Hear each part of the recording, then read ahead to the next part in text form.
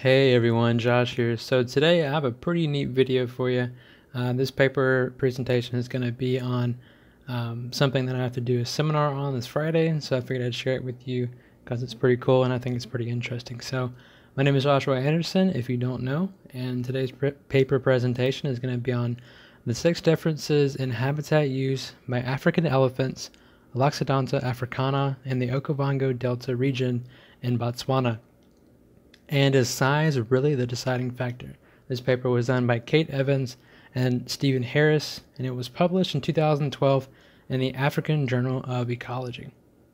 So a quick introduction to African elephants. So African elephants are considered megafauna animals, and megafauna means that they are large animals of a particular region, habitat, or geological period.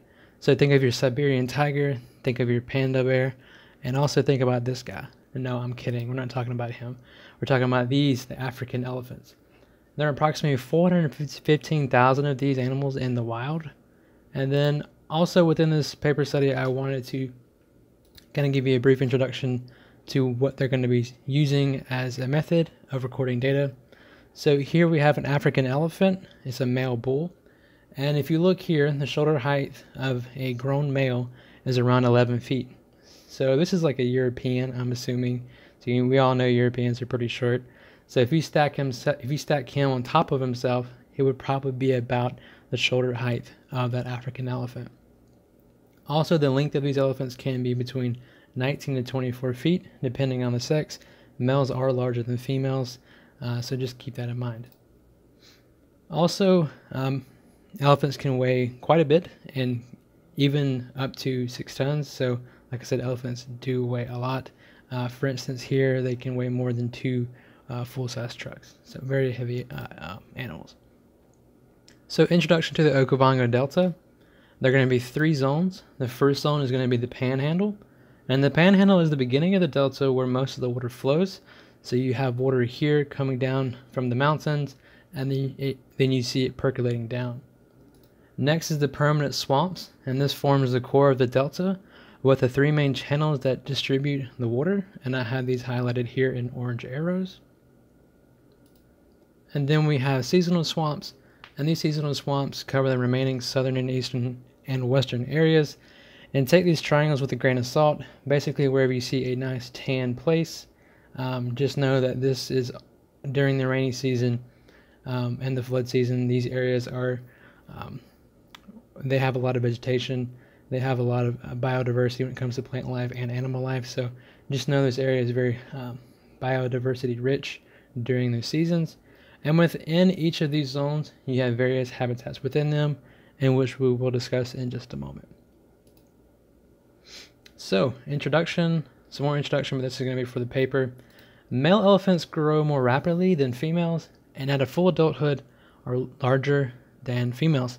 So a quick photo here, you have an African male right here, and then on the left side you have an African female, or an African elephant female. If you look, the African male's head is larger and the female's is smaller.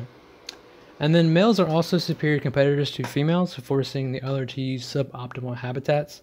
So if you look here, this is a male elephant reaching up into the trees and getting that foliage from that tree, which is going to be a higher resource nutrient rich resource. And and then you also have a female right here using those suboptimal habitats, primarily grazing, and this is going to be less resource rich. But the key here that kind of goes for the forest selection hypothesis is that the males are taller and they're larger. So they have more of a ability to reach resources that females cannot. And then habitat selection may be influenced by changing social groups through the animal's development. So a juvenile male elephant's habitat choices will match those of the matriarch, and the matriarch is here normally in the front, and that is the oldest living female. But that juvenile may change once it leaves its natal herd and joins the bull society. So habitat selection may not be the animal's individual energetic requirements. So there are 4 hypotheses in this paper. I'm going to try to run through them as quick as I can. You can skip forward if you like. Hypothesis number 1, elephants in the Okavango Delta were selective in their choice of habitat.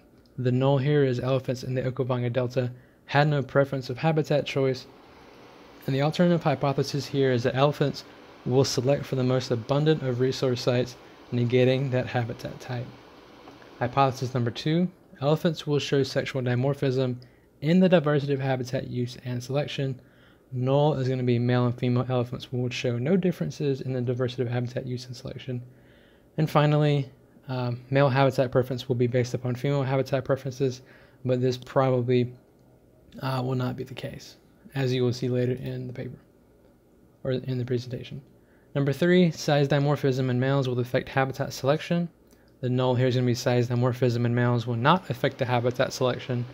And the alternative hypothesis is going to be older males will determine diversity and evenness of habitat use more than the younger males.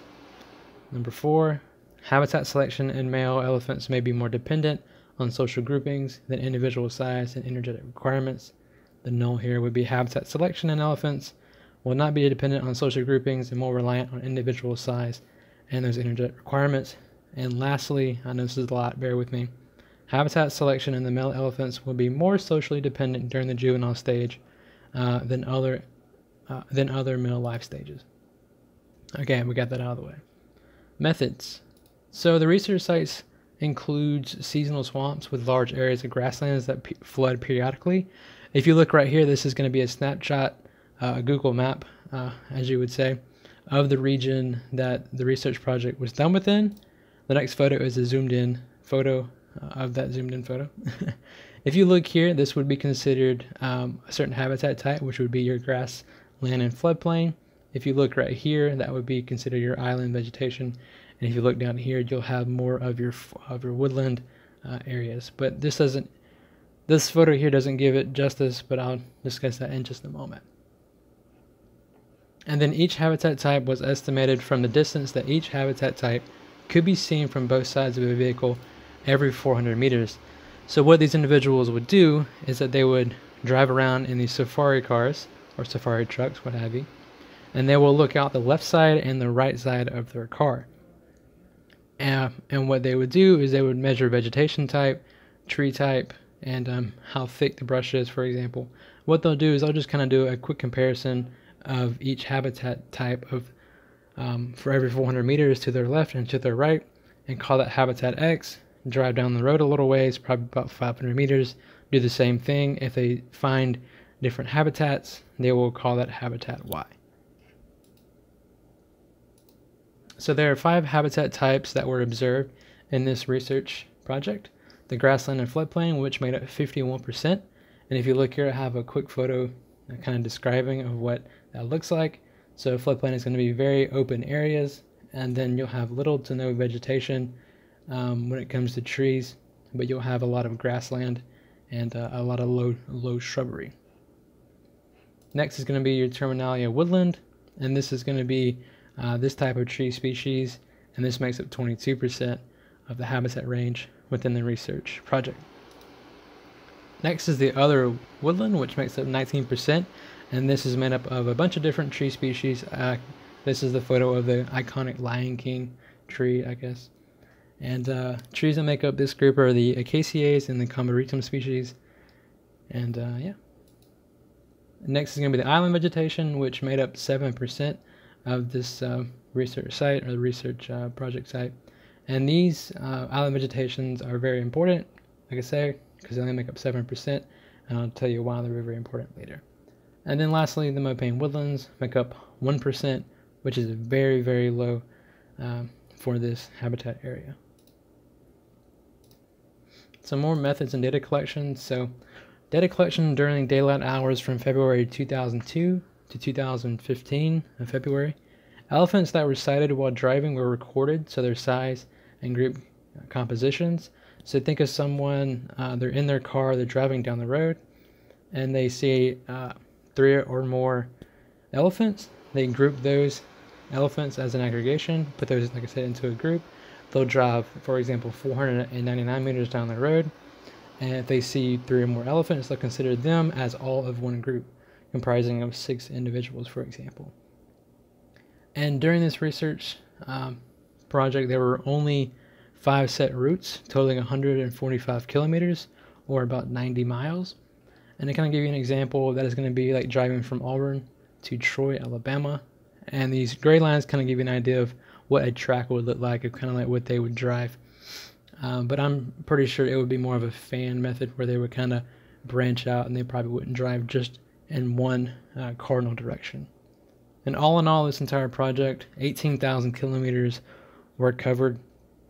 Now, this 18,000 kilometers was kind of broken up into two categories: set routes and pseudo-randomized routes. And those set routes were, so basically they would wake up in the morning, they would say, okay, we're going to take this particular route this day, and they would take it. But the pseudo-random routes were done because there were safari groups within this region, and they had to avoid those routes because animals would be skittish, because safari groups are loud and whatnot. So there was, I believe, 57% of all of these 18,000 kilometers was a set route, and then 43% was the pseudo-randomized routes. So methods and data collection, there were 4 male age groups: 10 to 20 years, 21 to 25 years, 26 to 35 years, and then equal to or greater than 36 years. And when they were making these group compositions, they were recording the habitats that these males were found within.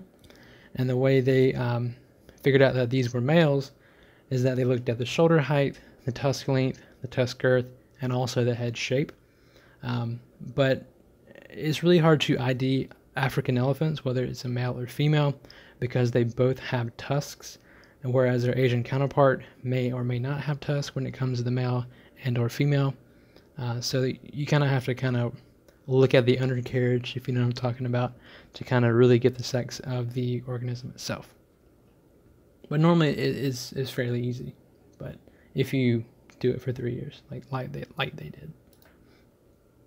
So results: both males and females exhibited habitat preferences across all of the seasons.